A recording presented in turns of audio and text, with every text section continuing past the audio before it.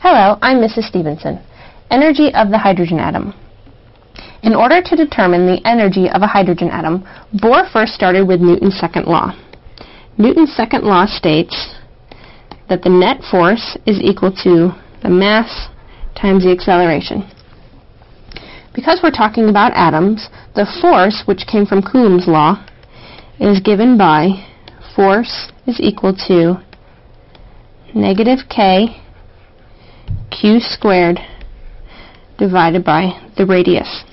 So we can substitute this force expression into the force of Newton's second law, where k represents Coulomb's constant and q is the charge. Because the electron is moving in a circular orbit, its acceleration can be represented by a negative v squared divided by r, v being the velocity and r again being the radius. So we can plug our force expression in for force, our acceleration expression in for acceleration, and we end up with a new expression of k q squared over r squared equals m v squared divided by r.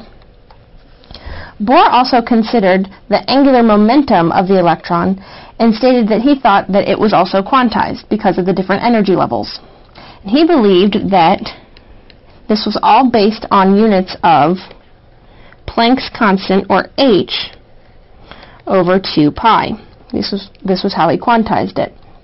And so he took the angular momentum, which can be represented by mvr, and set that equal to n, which represents the energy level it's on, times h over 2 pi. Rearranging this expression for v, he found that v, or velocity, can be represented by n h divided by 2 pi m r, m being mass. Plugging this velocity back into our new form of Newton's second law, we get k q squared over r squared is equal to m n squared h squared 4 pi squared m squared r squared. And this still has to be multiplied by r, so instead of our r being squared, we are going to end up with an r cubed.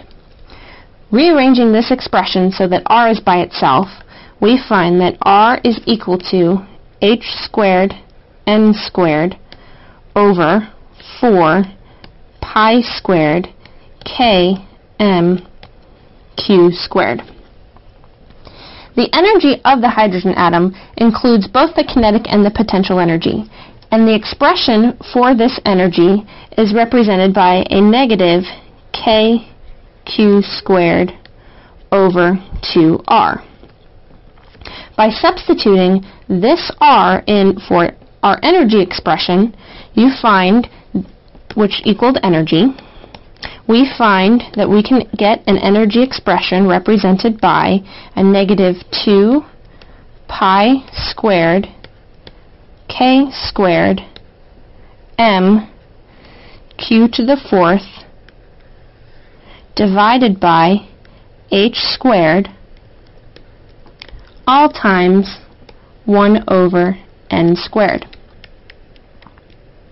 In our energy expression, everything in this fraction is actually a numerical constant, so we can simplify all of this and either represent it in terms of joules or electron volts. If it's represented in joules, you get the expression negative 2.17 times 10 to the minus 18th joules times 1 over n squared.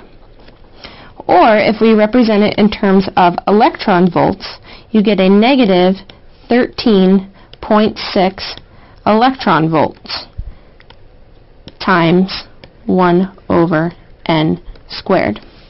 And so this shows you that the energy of the hydrogen atom really is just determined by the energy level, or N.